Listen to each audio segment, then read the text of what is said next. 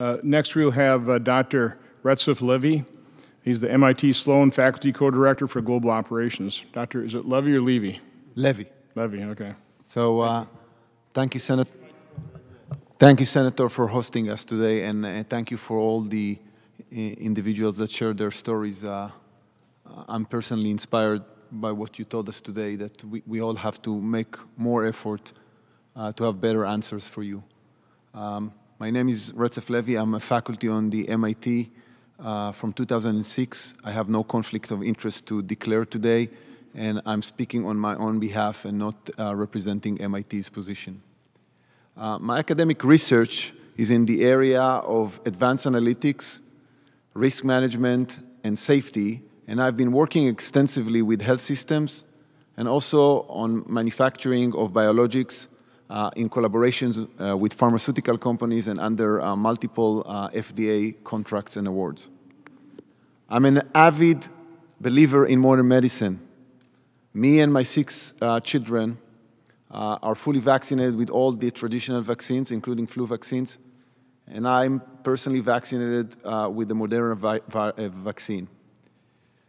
I'm not an anti-vaxxer. I'm not a Republican. I'm not a Democrat. I'm just happen to be a scientist that challenge the current narrative that dominates public policy, public health policies around the world, in the US and in Israel. And while it's being called the mainstream narrative, I personally find it very extreme. In fact, I'm quite sure that it will be considered extreme by any fundamental principle that we have about management of global pandemics until 2 years ago. So I don't want to repeat everything that was said here, but I can tell you that I know many mainstream scientists and medical professionals who, similar to me, think that the current narrative is extreme and wrong. But very few of them are willing to speak up. And I'm not sure I can blame them, because any attempt to deviate from the main narrative today is faced with a wall of hostility, rejection, and even elimination from the government, including funding agencies, from public media, and worst of all, from the scientific community itself. And let me just quote a very close colleague at MIT, a member of the National Academy of Engineering. This is one of the most distinguished status that you can have as an academic. He told me something like that, and I quote, "You have to be careful because you can be eliminated."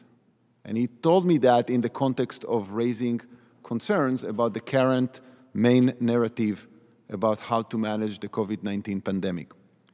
And let me give you a few examples that illustrate what I consider to be a problematic state of the scientific work as it relates to COVID-19. Back in April 2021, there were multiple scientific articles that were published based on data from Israel in the most premier academic journals, New England Journal of Medicine and The Lancet. These articles asserted that the Pfizer vaccine provides a well over 90% relative protection against COVID-19 infections. Of course, not showing the data. They were quoted by the media as presumably providing epidemiological support to the narrative of vaccine-induced herd immunity and the related mandates. Now, many experts, me included, knew immediately that there are major flaws in these studies and that the efficacy estimates of the vaccines are likely to be wrong. Many appeals were made to the journals. Most of them were rejected and were not published based on the argument that it's not a priority. Several months later, we all know that these estimates turned out to be very wrong. These vaccines do not prevent infections, or at least they don't do that over a long period of time. In fact, the story is now repeating itself. Several weeks ago, there are 2 additional scientific articles, basically by the same set of authors in the very same journals, now promising us that the booster vaccines that were given in Israel have an efficacy of over 90% in protecting against infections. Let me mention just two of the flaws of these studies that can be easily understood by everybody. The first is that all of these studies follow patients for an extremely short period of time. In most of the cases, far less than 2 weeks. One has to ask himself or herself, what does it even mean to follow someone for 2 weeks in order to determine the efficacy of a vaccine?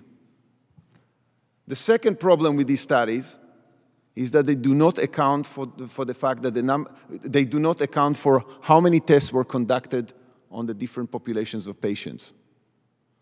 When you do that, when you incorporate that into the analysis, you immediately find out that even in the best case scenario, immediately after vaccination, these vaccines do not have an efficacy of over 90%, but something more like 60% efficacy. But the storyline is similar when it comes to safety.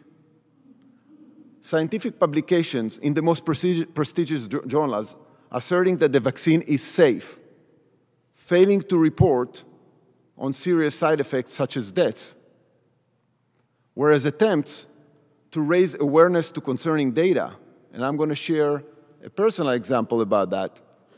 Me and my co-authors, pointed out that when you look on national emergency services calls in Israel for cardiac arrest among young individuals under 40, you see a dramatic increase of 25% in these calls, parallel to the vaccination campaign in Israel in early 2021 and with statistical association to that campaign. We wrote a paper about that, not claiming that there is a causal effect between the vaccines and what we see, because we don't have a proof for that. But we did raise the concern, and we called authorities to check what is going on. Needless to say that we never got a response from the authorities, and in fact, they went public and called this research fake. But even more concerning, journal after journal after journal in the academic literature is rejecting this article, most of the time based on the argument that it is not a priority. Well, I don't think that calling safety concerns fake is morally right or scientifically right. I think it's clear that these vaccines are not naive. They have serious and unprecedented side effects, and we need to use them with caution, following the very basic principles in medicine. First, do no harm. Now, just to clarify, I think that vaccines have a role in the pandemic of protecting the high-risk populations against severe illness and deaths, together with therapeutics, like the senator already mentioned. But I do think that we need to do that when we are sure that we turned over every stone to be able to look at everybody's eyes and say, we did everything we can to know the risks and benefits of these vaccines. The fight of this nasty virus, the fight of this, in this nasty virus requires collective humility, empathy, and having science on our side. I'm very concerned that we lost all of these in the last 18 months. Thank you for your attention.